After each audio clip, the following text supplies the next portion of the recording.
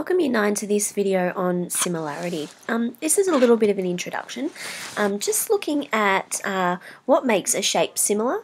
How do we know if it's similar in terms of what calculations can we do to work it out?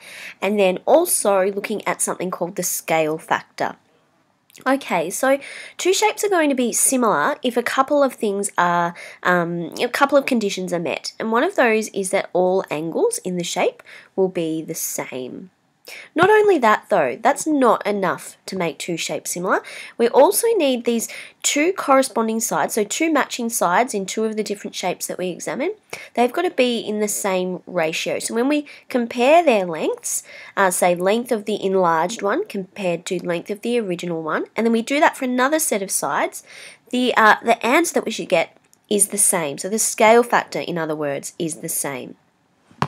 When just down here, when I started making this video, I thought it might be useful just to write down how can we work out the scale factor mathematically. Well, one thing you can do is look at the shape and you can see how much one side has been multiplied by to get the larger shape. And that should be the same for all sides.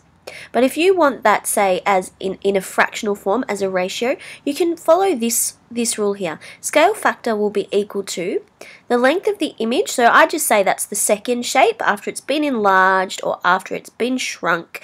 The second shape compared to a corresponding length, so that means we're looking at the same side in the corresponding shape, the same side in the original. So if we do that, we'll get a number here. Sometimes it's a fraction because we can't simplify it any further, and that's okay. Alright, so let's have a look at some examples to make this a little bit more clear. If I just go to this slide here. Are these two shapes similar? Well, for starters, we have two rectangles, don't we? So we know what is the angle in here. 90 degrees. And we know that in a rectangle, all of these angles here will be 90 degrees. That's not enough to say that these two shapes are similar though, because we know that we can obviously enlarge this rectangle here from the original, and we may not get a shape that's got the same proportions. Remember, with similar shapes, we're enlarging, but we're enlarging each side by the same factor. Okay, so how can we work it out? Well, what we can do is compare the corresponding sides, corresponding side lengths. So what I mean by that is if I'm comparing the length or the longest side in this rectangle to a side in this rectangle here, it's got to be the same. So the longest side here compared to the longest side in that rectangle, shorter side in this rectangle compared to shorter side in the other. Let's compare the two scale factors. We can do that in the same step. 6 over 3. So what I'm saying is the scale factor in this example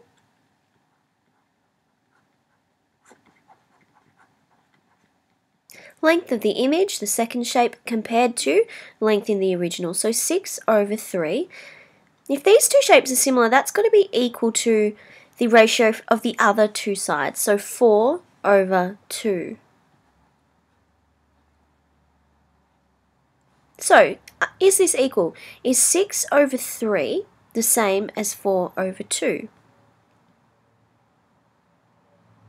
It is. Both of these are equal to 2. One thing that you can do also is notice that this side here, to get to that side there, to enlarge it from 2 to 4, I would multiply by 2, wouldn't I? Times by 2. And that's also what's happened here. To get from this side to compare to that one over there, I'm multiplying by 2, as 3 times 2 is 6. If I were asked what is the scale factor of that shape, however, what is the scale factor? The scale factor is 2. Okay, let's have a look at another example. Maybe not those just there, these ones here. Let's examine these triangles and answer this question. Are these two triangles similar? Have a look and see if you can answer the question before I do it.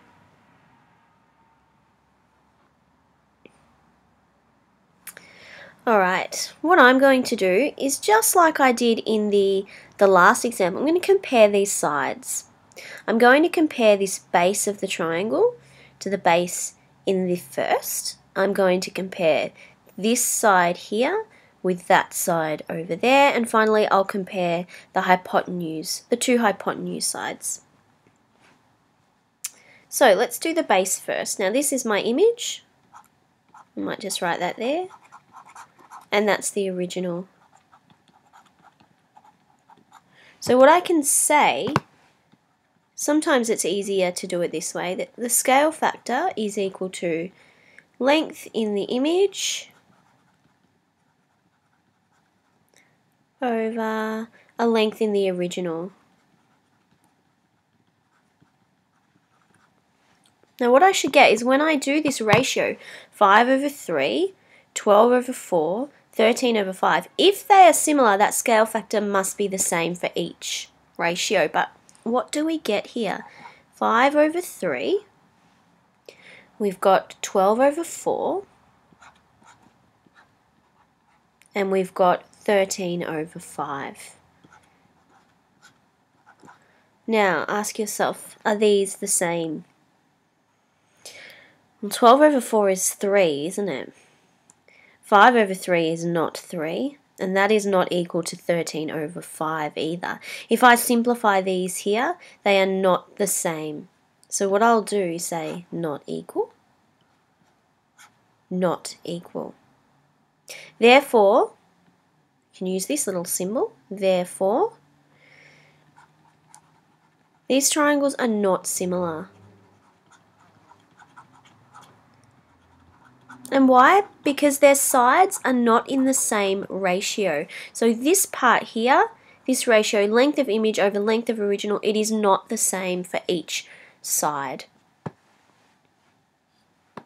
Finally, what we can do is look at just some examples of finding the scale factor. Now, it says find the scale for these pairs of similar shapes. That's telling me that they are similar. This is different, very different to the last question where we weren't told they were similar, we were checking if they were. Alright, so let's work this one out. The scale factor, might just write SF for short, that might be quicker. Length of the image over length of the original, so 3 over 1.5. What's 3 divided by 1.5?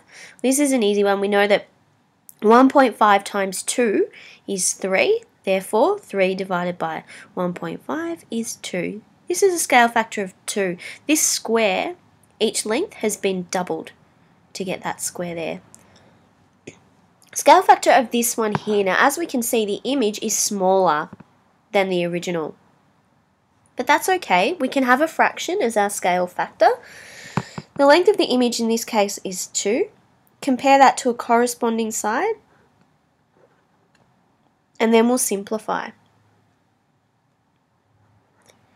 So what we have here, instead of multiplying by a number greater than 1, we're multiplying by a fraction less than 1, which means that the shape is getting smaller. Multiplying by a third is the same as saying this shape here is being divided by 3. Each length is being divided by 3. So it becomes a little triangle. Let's have a look at this one here. Image compared to original. So let's compare these lengths here. 6, obviously that's the length, so we'll take the length in the other rectangle, the longer side. Compare those, 6 over 4. Now I've got another set that I can compare to here. Because they are similar, these should be the same. Let's compare the width as well. 3 over 2. Are these the same? They are, aren't they? If we halve the top and the bottom, we get 3 over 2. And we can leave that like that because that is a fraction in its simplest form. So the scale factor for this pair of rectangles is 3 over 2. So like 1.5, we're basically multiplying this by 1.5 to get the larger the larger rectangle, I should say. Last one here. This is a funny shape. It's a composite shape. Looks like two rectangles joined together. we're going to do the same thing as before. Now let's compare, say, this longer side, the 6, compared to the 8. So the image compared to the original. The smaller side, 3, compared to the 4. So this side here corresponds to that side. Now, are these two the same? Yeah. Half the 6, half the 8, or how many 2's go into 6, how many 2's go into 8, and we get 3 over 4. I can't simplify this any further. What this means is this shape here is 3/4 of that shape there, so it is smaller. If I multiply each of these, 4 by 3 over 4 will give me 3. 8 by 6 over 8, or 8 by 3 over 4, as they are the same thing, will give me the 6. So as you can see, we can get sometimes our scale factor in a fractional form. And it might be a fraction like this that's less than 1, therefore our shape is getting smaller, or it could be a fraction that's greater than 1, like this one. So this is where it's getting bigger. Likewise, you can also get a fraction that will simplify to a whole number. And as we can see, that's where we're just multiplying each side length by that number to get the side lengths in the other image, in the other shape, the image of that shape. Okay, hopefully that has been made a little bit more clear to you if you were struggling with the similarity from our previous lesson. What we will be looking at next are similar triangles. Thank you for listening.